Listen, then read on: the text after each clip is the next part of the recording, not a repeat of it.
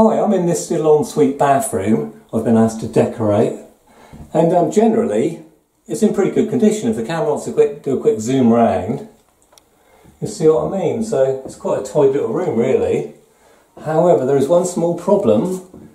If the camera likes to zoom in, you can see there's a hairline crack just above that window, and these are pretty common in these sort of rooms where you get a little hairline crack appearing. And the trouble is, you can fill them in, and then a couple of weeks later, ping, they appear again. So I'm going to show you the best way to deal with these hairline cracks to give a permanent repair. Okay, so to repair this hairline crack, I'm going to first of all be using this scraper to cut out the crack in a process we call undercutting. So what I'm going to do, if the camera wants to put round, I'm going to put the scraper on the crack at an angle. I'm going to pull it down through the crack to open the crack out. So I'm tilting it to the right to start off with. Now I'm going to tilt it to the left and do the same thing, pulling it down through the crack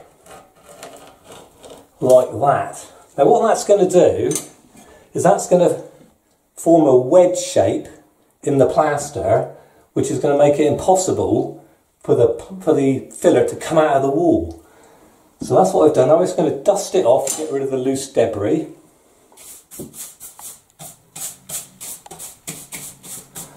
Now that's ready for me to put the filler in.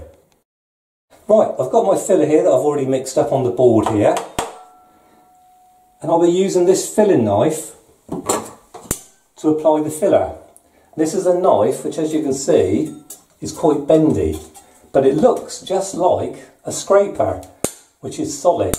But I'll be using this because you can use it to force the filler into the hole. So if you can, you're better off using one of these filling knives.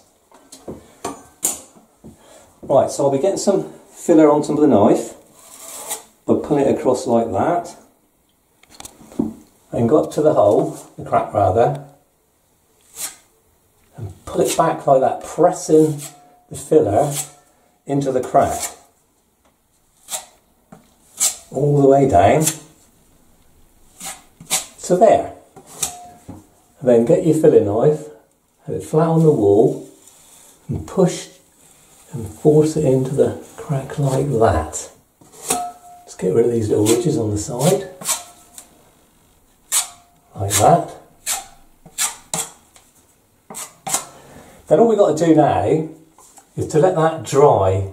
And because it's not too big a crack, that'll probably take about half an hour to dry, particularly as the sun's quite out this morning, which is pretty nice. So in about half an hour I'll be giving that a light rub down with a medium abrasive, so it's ready for painting.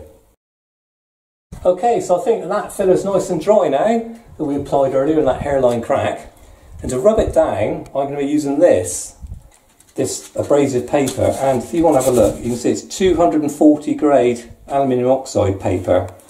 So I fold it over twice so you get a better grip on it when you're rubbing down. So that's all ready for rubbing down now, but before I start I'm going to need to put a mask on so I don't breathe in any of the dust. So I'm just going to pop this on a second before I start rubbing it down.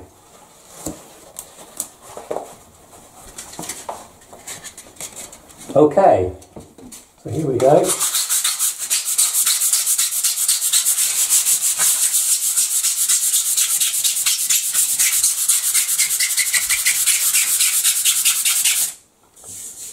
Now that was pretty quick. Now just to dust it off with my dusting brush.